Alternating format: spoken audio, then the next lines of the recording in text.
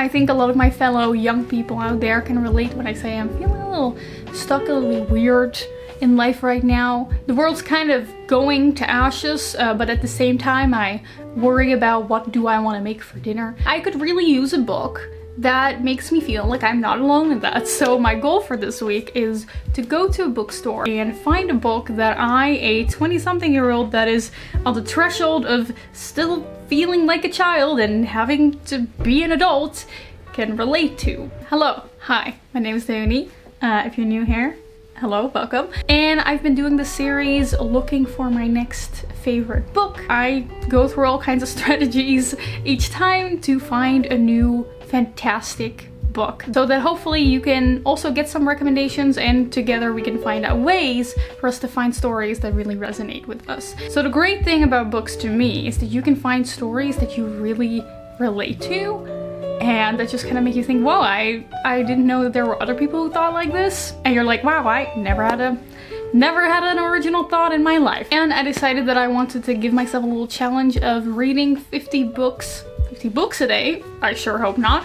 Reading 50 pages a day to really get myself into it and immerse myself in the story and take that moment every day to spend a little bit of time with me and my hopefully very insightful book. And then hopefully at the end of the video I will have read a lot and kind of get my life back on track again. Find out by watching this video. Okay. It is Sunday. I'm actually about to go leave to meet with some friends. It's beautiful weather. I'm really excited to just get out there and do something fun. Tomorrow it's back to the usual internship work again and I'm a little stressed. It's nice to just have a fun weekend, a fun day with friends.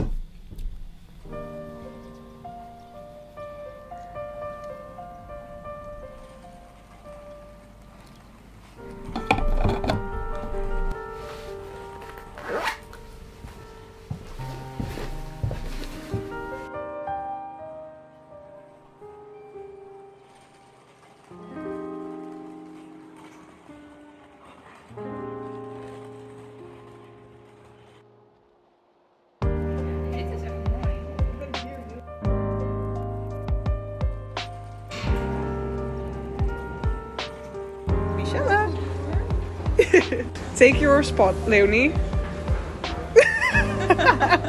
Hi. I just want the moment when you are sitting with your friends and the sun is shining and you're having drinks. I just want that moment to be able to last forever and just never have to think about all the other things and all the responsibilities that you still have in life and all the things that are going wrong in the world. And now I have to cook and I really did not have the energy to cook. I bought groceries, but then my housemate Do, she really came to the rescue. She said she still had soup for me, so we're gonna eat soup together. Also, in some kind of delusional moment, I bought 2 protein shakes. Why would I need these? But of course, I really want to share with you the book that I chose. Of course, we went book shopping and I bought one book that I think it's the perfect moment right now for me to read it. When I was going on my stupid daily walk for my stupid mental health yesterday, I came across like this cute little grass field along a canal. It was sunny and people were just scattered around and this girl was sitting alone in the grass and she was reading this book. And just the look of her sitting in the grass enjoying reading this book was such a vibe. I was like, that could be me if I didn't have things that I needed to do. And then the book also came up a few days ago when we were discussing The Ones Who Walk Away from Amalas on Twitch together. One of the messages of this short story is that usually in life we only find negative emotions interesting, you know. Evil is interesting, sadness and tragedy, those are things that make a story deep, make it have meaning, and anything that has to do with joy and happiness or stories that primarily bring joy and happiness are quickly considered shallow. There was one book that came up of which people knew and of which I had also heard that it actually was a very hopeful book and a very thoughtful book where the whole point was that it was hopeful and about achieving happiness. So when I saw this book in the bookstore, I knew that this was the right time and it is A Beautiful World, Where Are You by Sally Rooney. I loved Normal People by her, but I haven't been able to pick up another book by her because I'm afraid they're gonna make me feel too melancholic. But because I heard that this one is supposedly more hopeful, I mean, it's called Beautiful World, Where Are You? I'm gonna enmash myself with this story for the next couple of days, try to read 50 pages a day or an hour of audiobook. So for the next installment of my journey of trying to find a new favorite book, I want to try out just picking up a book that feels like it will contain the right message for you at the moment that you are right now in your life and how you're feeling. And since I am a basic 20-year-old white girl, Sally Rooney should be the one for that, right?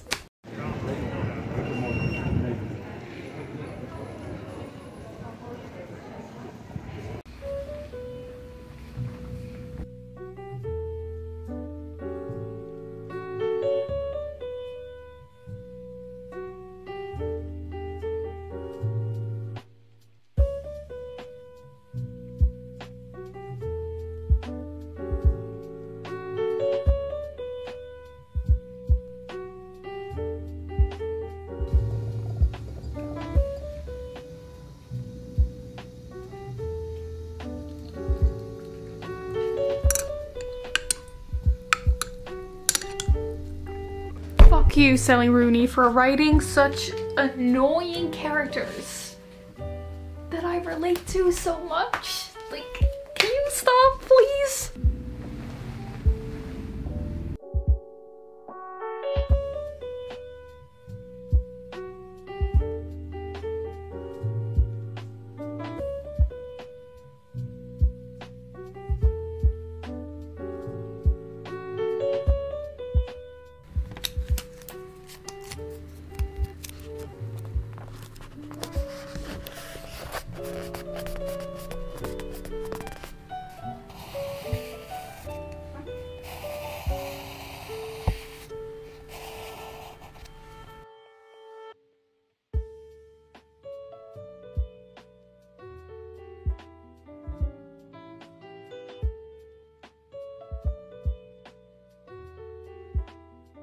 Okay, I am now almost halfway. I'm 150 pages into Beautiful World, Where Are You? So I thought I would talk to you about it as I water my plants, because I've been kind of neglecting them and they're kind of all dying. You know, I'm just trying to simulate global warming in my room. You know, it's a tough world out there.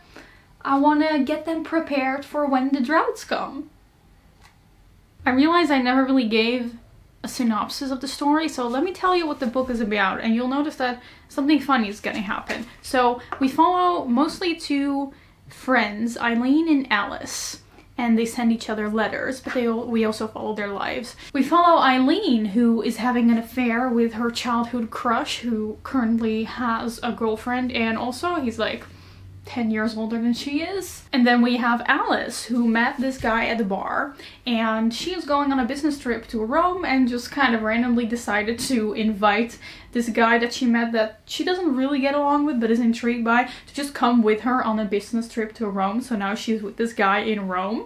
And when I tell you that, you would probably think, oh my god, drama! That would make a really good like drama romance story, but it's the furthest from that. And that's what I really appreciate about Sally Rooney's stories, is that they take these things that could so easily be exaggerated into dramatic, sensational stories that are for the pleasure and enjoyment of the reader, but instead she just focuses on the characters. Like, we're in Rome, and I just realized we barely get any descriptions of Rome or what life is like in Rome. It's not about her going on this cool business trip to Rome.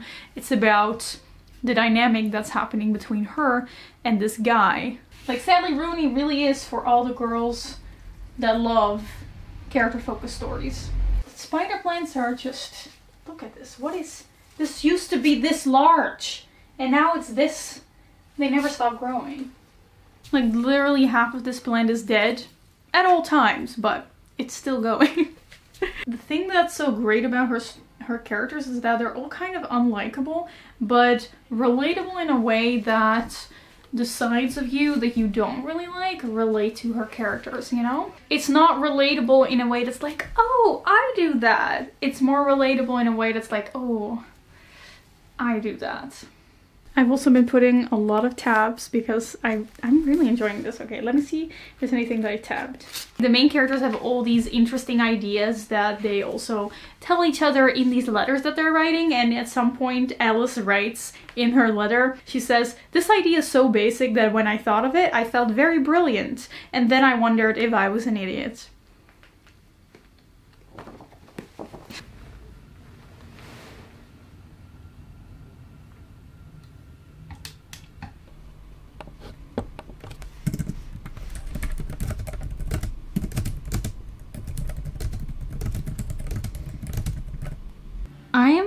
I'm in that time in my 20s where the first ones of my friends are getting married and buying houses and starting businesses, and I'm just like, I'm still trying to figure out what I even want to do with my life.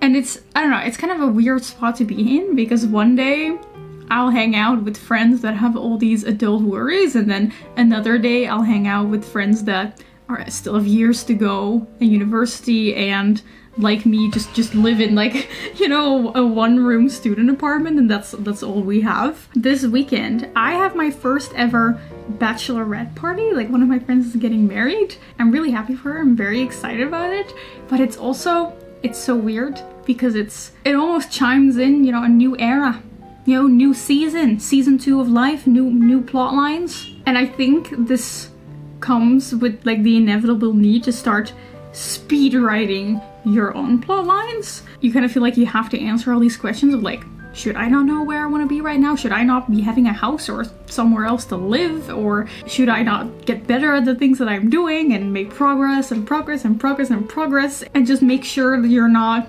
behind in life? And I really like how this book is addressing that feeling. I wanna read a passage to you guys that I think also perfectly encapsulates the theme of the book as well. This is in one of the letters that Eileen writes to her friend Alice. "What if the meaning of life on Earth is not eternal progress towards some unspecified goal? The engineering and production of more and more powerful technologies, the development of more and more complex and abstruse cultural forms. What if these things just rise and recede naturally, like tides, while the meaning of life remains the same always, just to live and be with other people?" I really like this book, and it's like, it's so stupid, but I really like it. Oh, it's so stupid. It's so stupid to talk about. Well, in the end, it just comes down to the simple things and being with your friends. Sally Rooney's for all those people out there that cringe at sappy, cringy statements like, life is just about being with your friends, and shows you that no, actually, you shouldn't be cringing. You should not be cringing about sappy, basic life sayings like that, because in the end, it's just true. And now I'm gonna go back to my parents, so I'm just grabbing my stuff. I'm gonna take the book with me, and then I also have the bachelorette party, which is weird, but I'm super excited. I do have to mention that I didn't read my 50 pages yesterday because I was quite busy. Actually, I was busy being with other people. I was watching Eurovision with my friends, and it was really nice. Yeah, you know, taking the advice of this book to heart. But I'll get back into it and just read more today. And also, I just want to show that the plant that I watered yesterday that looked really bad and pale blue, not pale blue.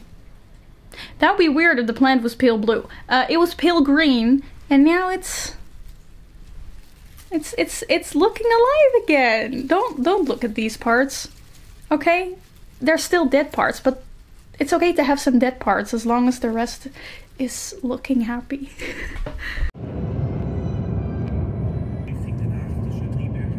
Hello, quick break to talk about this book's sex scenes, because they're really awkward. They're so awkward to read, and it's mostly because every time I read them, I feel like I'm looking at something that I shouldn't be looking at. I feel like I'm infringing on someone's privacy. And I think that is a testament to how good Sally Rooney is able to create a very intimate feeling. And these characters have a lot of sex in this book, a lot. Like, I'm reading it and I'm just like, again? It's very, very different from the way romance books are written. Again, it could be very sensationalized just for the enjoyment of the reader, but these are very, well, they're just a little awkward to read. Sally Rooney has a reputation of having characters that are very bad at communicating with each other, which happens again in this book. But I have to say, during the sex scenes, suddenly they know how to communicate.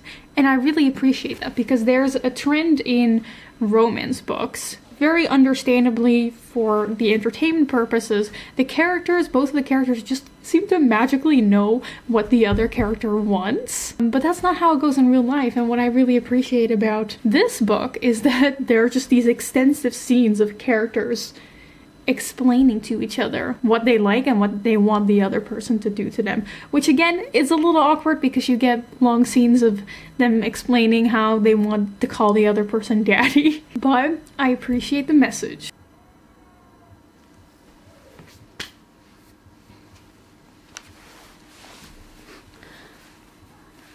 I think it's easy for me to look at how I enjoyed this book and how I enjoyed Sally Rooney's other book, Normal People, and conclude because Normal People really had a stronger melancholic effect of me and elicited more sad emotions.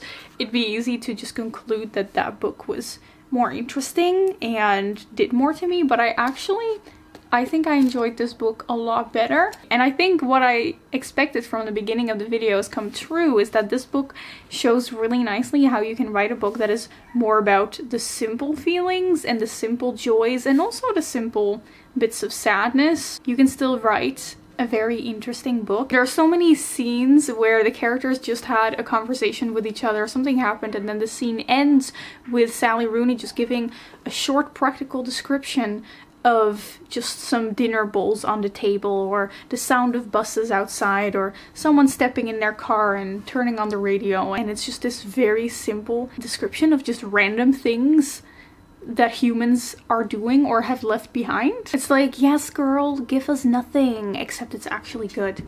I think to end this video, I really want to read to you my favorite passage from the book. It's like a full page, so it's kind of a long bit. Okay, put my reading voice on. This is another letter that Eileen writes to Alice. Alice, do you think the problem of the contemporary novel is simply the problem of contemporary life? I agree it seems vulgar, decadent, even epistemically violent to invest energy in the trivialities of sex and friendship when human civilization is facing collapse. But at the same time, that is what I do every day. Maybe we're just born to love and worry about the people that we know, and to go on loving and worrying even when there are more important things we should be doing. And if that means the human species is going to die out, isn't it in a way a nice reason to die out? The nicest reason you can imagine? Because when we should have been reorganizing the distribution of the world's resources and transitioning collectively to a sustainable economic model, we were worrying about sex and friendship instead. Because we loved each other too much and found each other too interesting. And I love that about humanity. And in fact, it's the very reason I root for us to survive. Because we are so stupid about each other.